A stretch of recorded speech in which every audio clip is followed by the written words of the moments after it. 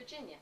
Recently, we as prophets had gone to the mountain to hear the voice of the Lord. We came to hear God for ourselves as prophets, and we also came to hear a word for the church, both to the body of Christ and to those that are called to be prophets. You have shared with me a powerful revelation also that God spoke to you while on the mountain, and it was about the wells.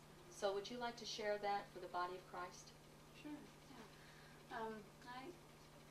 The Lord's been speaking to me about the wells of Abraham and how those wells had been filled up after Abraham's death, and how they're filled up with earth is what the scripture says. And so when I looked that up, that earth meant world. And instantly the Lord spoke to me and was saying that the wells were filled with worldly things. And he was speaking of his children, us. And he said that just as Isaac came and dwelled in that same land and dug out the wells, that's what he is doing in us right now, is he's digging out the wells. He's removing the debris that's been piled up for generations, because that was Isaac was in the next generation from Abraham. Right. And a lot of it won't be, a lot of the wells are already, a lot has already taken place for the digging out process, but some of the wells are just now starting to be dug out. And I had a vision one day when I was in intercession, and in that vision I saw I saw a well, and in the well there was a little bit, you could tell that the well had been dug out some, but then out of the blue, this hammer, metal-like hammer, come down into the well, and it hit so hard it pushed all the way down to the bottom of the well, and it was like a pressure, just this very strong pressure, and it pushed all the debris down to the bottom, and it caused the water to burst forth all around it, and then all the debris came out of the well, and the well started flowing fresh water. And I felt like the Lord said to me, well, I know the Lord said to me that that is the well of living water. And then he referred me to the scripture where Jesus was talking to the woman at the well. Right. And she had come to the well thirsty for one kind of drink.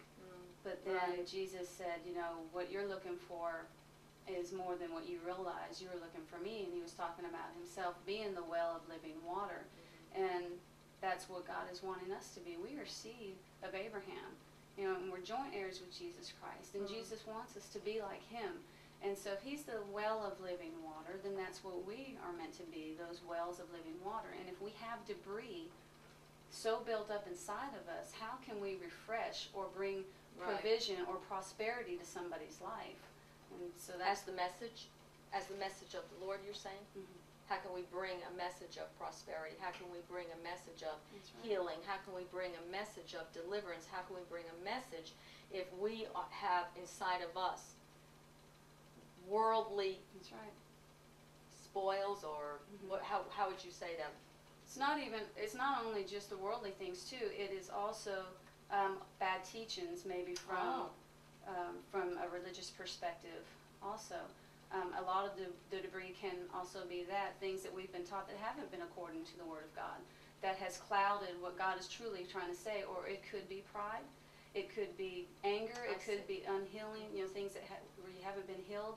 You know, all this stuff God is wanting to remove so that he can flow. Jesus is flowing, you know, he's the well of living water. He wants to flow through us, and he can't do that perfectly until we allow him to remove that debris. Well, I see something else as you're speaking. You had said some of the wells already were in the process of bringing up the debris. So as I'm listening to you, that makes it sound like to me that sometimes we try to clean ourselves. And that is a religious thinking, that you can clean yourself. But when you saw that hammer come down with such a force, that is where we have to understand that only God can clean us up, and only God can bring up that living water. So as the well, we may begin the process because we recognize we need healing, or we recognize we need to get rid of some of these things that we're carrying, because then as prophets we can't bring a pure message to the people if we have this inside of us. And so then what you're saying then, if I'm saying this correctly, is that when God's hand comes in and removes the debris with such a force, it then brings up what myself, and what the body of Christ would need. It's a Correct? faster process. Oh, I like It's a that. faster process. If we allow the Lord, the more we surrender to what God wants, the more I we like humble that. ourselves and surrender to what God wants, then it is a quicker process for us to get through this than if we resist and fight. Very good. Now, I could see that as a picture to the body of Christ.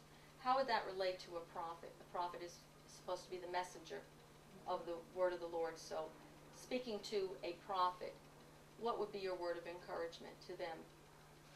Really, to surrender and allow God to do that work so that you can be a vessel for others, and so that you can be that flowing water that you're meant to be. If you're called to be a prophet, then you are meant to speak forth a pure word from the Lord, and that is that water flowing forth.